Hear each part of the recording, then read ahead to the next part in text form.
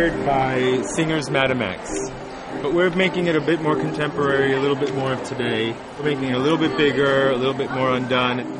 The word we were trying forever to figure out how to translate into French for Tom was lurid, because that was the best way we could think of to describe the colors we wanted on the woman's face. But like decadence with heady romance attached to it. Derek Lam was inspired by the late Danish author Isaac Dinesen for his latest show. It's not such an obscure inspiration. She was, after all, the authoress of Out of Africa. But there was no sunlight on the savannah with this show. Instead, he was referring to her dark Scandinavian period when she wrote a book called Seven Gothic Tales. We love Derek Lam. I mean, if you look at all the fashion editors here, half of them are wearing Derek Lam, so I think it's going to be a good show.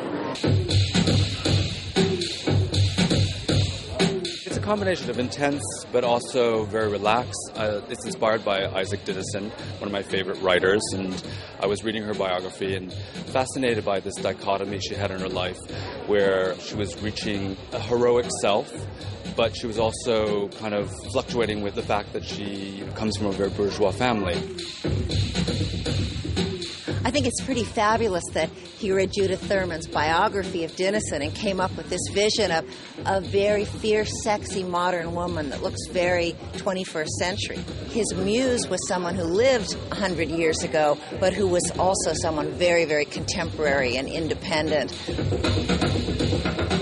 He's like a real American designer with great sensibility. It's sporty, it's sexy, it's glamorous, and he has that little bit of European flair, too, that just gives it that differential kind of component that you're always looking for. I do think, that sense of aristocracy goes completely through the collection. And I think what women will like about this is that although the fabrics are ultra luxurious, which I think is very much the statement of recession, we're not in a recession. Let's make everything as rich looking as possible. He said he's very keen on emphasizing that he's not the cocktail dress guy. Right. We've been talking a lot about sort of luxury daywear again and moving away from the rough girl or the pretty girl and moving back to the woman, the strength.